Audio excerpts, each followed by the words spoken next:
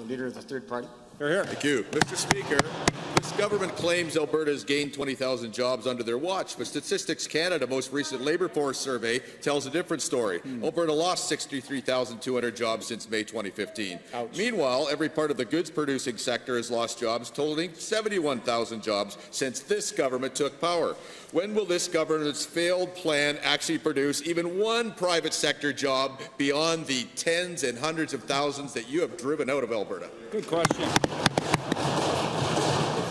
The Honourable Premier. Well, Mr. Speaker, as the member opposite knows, with the drop in the price of oil, many Albertans lost their jobs, and we are we are concerned about them, and we understand that it was a very serious issue for many Alberta families, and that's why we've been focused on trying to combat that which happened as a result of the price of oil, Mr. Speaker. And you're right, we're not there yet. For 9 of the last 10 months, we've seen job growth in Alberta, and that's good. In March, we saw 20,000 new jobs, and that's even better, Mr. Speaker. But we'll be the first to admit our job is not done. We continue to be focused on creating jobs for Alberta. Thank you. The Premier never gets tired of being wrong. Agriculture is among Alberta's most important industry that does not depend directly on global energy prices. 16,700 jobs lost in agriculture, Premier, not because of oil. 24% of the 68,000 jobs gone under your watch. Can the Agriculture Minister tell us how much of that job loss is due to an actual contraction in agriculture production and exports, and how much is it due to farmers and ranchers avoiding hiring so they don't have to deal with Bill 6? Good question.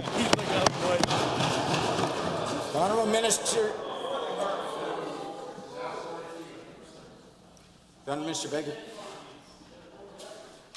Honourable Minister of Agriculture and Forestry.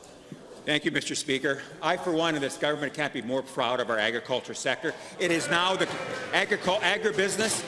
The agri-food processing sector in Alberta, Mr. Speaker, is now the largest manufacturing sector in the province, Mr. Speaker. Our agriculture continues to be a real bright spot in the province, will continue to be so. I and this government have the best interests of farmers at heart. We will continue to do so.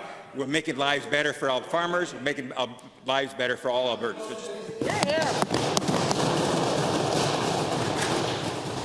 Honourable Member for Innisfil. No, sir.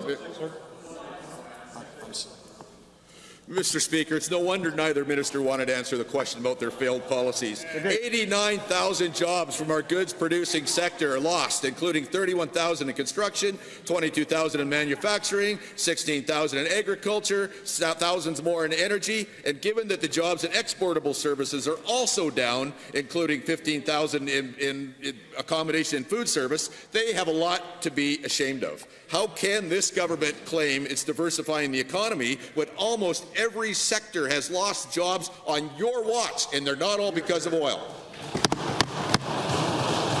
Honourable Minister of Economic Development and Trade. Thank you very much, Mr. Speaker.